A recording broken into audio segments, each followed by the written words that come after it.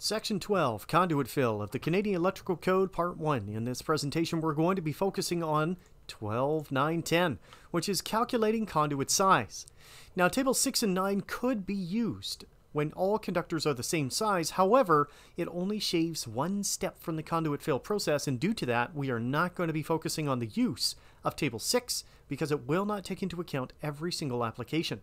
Now, Table 8, 9, and 10 can be used for all situations, be it the conductors all being the same size or varying sizes within one conduit. So this is the process that we'll be focused on within this presentation. Now, information required for conduit sizing is most obviously the og size, how large are the conductors, and secondly, the insulation type. The material of the insulation and the voltage rating will determine how thick the insulation is, and that will have a large bearing on how many conductors can fit inside a conduit. Now, it's important to understand that although conduits are standard in trade size, their usable internal area will vary. Now, conduit sizes and their area are found in tables 9A to H. And if we take a look at a cross-section for a 35mm 1.25" conduit, 100% of its internal area, we can see that there is a massive fluctuation in area from a RTRCID, so that's a thermoplastic reinforced resin type of fiberglass conduit, to this one, RTRCIPS, 1140mm squared. And then look at all these. EMT 940, PVC 792. I mean, they're all over the place. And because of that, we need to be able to determine the exact number of conductors for the exact type of raceway that we plan to install. Tables 9A and B are the same calculated value, as in 100% of the internal area. However, there's two tables simply because there are so many different types of conduits available to us. There are 15 different conduits, and due to that, they needed two tables in order to give all the information.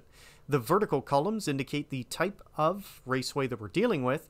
It indicates the internal millimeters, internal diameter, and also the millimeter squared, which is the one that we will use for the conduit fill calculations. Anywhere that you see a line like this indicates that the conduit is not manufactured in that trade size. So table 9A and B is 100%, C and D is 53%, E and F is 31%, and G and H is 40%. Now, 40% of the internal area, it's already been calculated for you, and I'm going to just tell you that 40%, tables 9G and H, are the two that will be used the most while doing conduit fill calculations. Now, although conductors are standard in og size, their occupied area varies due to the insulation and the conductor construction. So conductor area is provided in tables 9A to D and D5, so that's in Appendix D, based on the conductor type. So if we take a look here, this is number 14 og conductors, and I'm showing the area of number 14 og conductor for 4 different types of conductor construction. We have 10A, which is stranded 600 volt unjacketed, 10B solar PV unjacketed 1000 volt, solid conductor unjacketed, and then RW90 DLO. Look at the difference between the areas that they take up. From a DLO to a solid 14 gauge, I mean, it's more than double. It's more than 3 times the size. It's crazy. So let's take a look at these tables, see what the difference is between each. 10A is dimensions of stranded insulated conductors. So this is the most common type of building wire that we're going to have. This column over here, notice the little asterisk, that denotes that this is unjacketed. So you always need to determine, is it jacketed or unjacketed? Jacketed is far thicker. And so if you take a look at the note at the end of this table, it will indicate jacketed and unjacketed. Otherwise, if you look at this column here and this column here, they both seem to look identical other than the actual areas listed.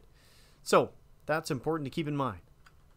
10B is for solar photovoltaic insulated conductors, and so this is for solar PV applications. The voltages are typically much higher, and the cables are typically sunlight resistant and intended to be installed outside where the environment, wind, water, and rain will be in direct contact with it. And because of that, it is a much thicker insulation. 10C is a very small table. This is for solid conductors, and you'll notice that it only goes from 14 gauge to 10 gauge because we don't typically use solid conductors beyond those sizes. Table 10D is for DLO, or diesel locomotive cable, which is a highly flexible cab tire type of cable, and it is, due to it being highly flexible and lots of insulation on the outside, is very thick. Finally, Table D5 in Appendix D, this is for different stranding of conductors without insulation. And so typically this is only used for uninsulated grounding conductors inside a conduit or bonding conductors. So what's a conduit fill process? Well, 1, 2, and 3 steps. We have to first start in Table 10 and look up the conductor area for each conductor size in the conduit. Step 2, find the total area, and that's where you multiply and add them all together. Step 3, Table 8, identify the percent fill permitted for the conduit. And this is Table 8. It's actually 2 separate rows. The row that we use the most is this: insulated conductors or multi-conductor cables, not lead sheathed. So that's the top here. So if you have one conductor in the conduit, 53% is as much as you can fill the conduit. If you have 2 conductors, you can go to 31%, and beyond that, 3 conductors, 4 and over 4 is all 40%. And so you can see here that obviously in most situations, we're working with a 40% fill option. So after we determine the percent fill permitted for the conduit, Table 8, Step 4, 5, and 6, identify the table for the required percent fill. So that's Table 9, A to H. And I said typically we're looking at G and H because that's 40% fill. Step 5, follow down the column in the table for the conduit until the area listed meets or exceeds the calculated conductor area from Step 2, way up there.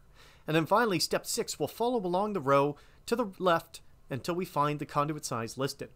So let's go through 2 examples. First example is 10 number 12s, 8 number 10s. They're all RW90 600 volt XLPE unjacketed in EMT, and I put a note here, they are stranded conductors. First step, we're going to go to Table 10A and we're going to look up the area for those conductors. So we look in the unjacketed vertical column, RW90, and we're looking in the area column, and we're looking for 12 and 10 gauge. So 12 gauge is 11.61, 10 gauge is 15.67. We bring that back, and we're going to have to multiply those out. 11.61 times 10, 15.67 times 8. We bring those over as a subtotal, and then we got to add them together. And that's why I'm saying you multiply, then you add them. So the total is 241.46 millimeters squared. We then go to Table 8. And remember, Table 8 is simply going to tell us what percent fill we can fill the conduit up to. Well, we're at over 4 conductors, so we're in the 40% fill maximum. That means we now get to choose which Table 9. And the Table 9 that we have to choose from is either G or H, and the difference between G or H is just which conduit are you working with. We're working with EMT, which happens to be located in Table 9G.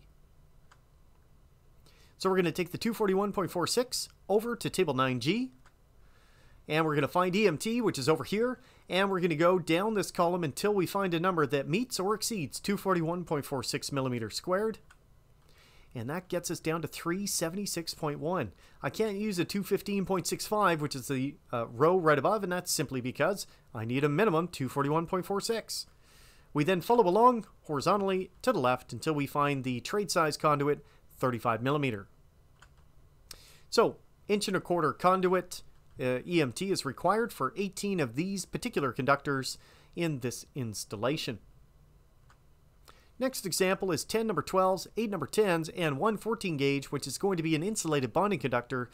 They are going to be RW90 600 volt XLPE unjacketed in rigid PVC, and they're going to be solid conductors.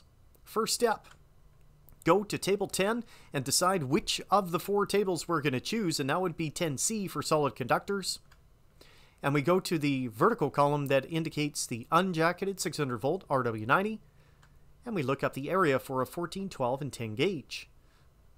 Now we're going to take these values back, so 7.78 millimeters squared, 10.02, and 13.25. We're going to take them back to our little tally sheet, and we're going to multiply them out and then add them all up to get a total. So 10 number 12s, 10 times 10.02, 8 number 10s, so 8 times 13.25, and 1 14 gauge was 7.78. Then we're going to add them all together to 13.98 millimeters squared. We then take that to Table 8, and guess what? Lo and behold, it is 40% column that we're going to use. So we go back, and now we know which of the Table 9s that we're going to select from, and this being rigid PVC happens to also be in Table 9G. And remember, 9G because we're looking for 40% fill. So we're going to take the 213.98 millimeters squared over to Table 9G for the rigid PVC, we're going to find a size of conduit. So there we are in rigid PVC. We're going to go down the 40% column until we reach a number that meets or exceeds 219.45, and we end up at a 316.69. Bring that over. Looks like it's the same conduit size again, 35 millimeter. And that means 1 1/4 rigid PVC for 19 of these particular conductors in this situation.